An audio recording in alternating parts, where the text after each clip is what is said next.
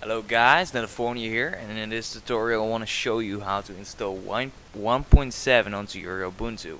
I'm using Ubuntu 14.04 and I'm going to show you some commands through terminal how you can install 1.7. Now this is pretty simple, so actually everything you gotta do is go to your software updater and click on this icon here, software and updates. And basically what we're gonna add is a PPA, and what that is gonna do is it's going to manage updates for Wine through the software updater in Ubuntu. Now everything you actually gotta do is click on add and copy the code I got in the description, PPA, yeah, right. So basically you got to paste that in here. So you got this one line here, so you click add source, put enter your password, and let it do the work. Now click close, and what it's going to say, the information about the available software is out of date. So click reload, and it's going to take a couple seconds, not very long. Just let it do its work. Alright, now we got that done. All we got to do is press Ctrl-Alt-T on your keyboard, and it's going to pop up terminal. So basically what you want to do in here is become root, and the way how you do that is sudo and then -s and enter your password,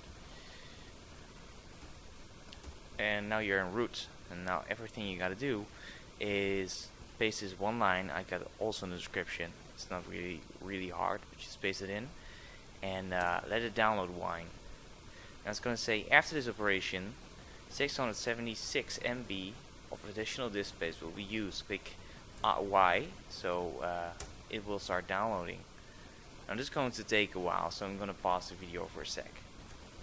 So after it all has been downloaded and unpacked, you'll get this message configuring TTF MS Core Fonts installer. Now everything you gotta do is press tab while you've selected terminal and press enter and accept by using the arrows. Click yes, and now it's gonna install all the Microsoft fonts and additional features, so making it possible for you to run Windows apps on your Ubuntu. So now Wine has been installed and all set up. We gotta do one last thing, and that's pretty easy. So basically close your terminal and go to your Ubuntu Unity launcher and type in Wine, or actually configure Wine would do best. And this is going to load up Wine. It's going to set up your profile and stuff. So just wait a second. It's going to take about 2 minutes on my PC. So I guess something, yeah, 2 minutes for you, I guess. Alright, so Wine is loaded up. You can basically click your default settings and click on Windows version you'd like to use. Now this is default on Windows XP, but I suggest you put it on Windows 7 because if you have any 460-bit applications which basically would run on your Windows 7 PC, they can't run with the default settings set. So you basically got to change this to Windows 7 or Windows 8. It's basically one of your choice. I'd rather go with Windows 7 because it sounds more familiar to me and it seems to me like more supported. Now click apply, and after you got this done, it is installed and configured for you. So if you got any questions or comments, leave them down below. I will check them and I will reply them as soon as possible.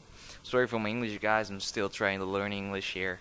But thank you for watching, and please subscribe. I'll see you next time.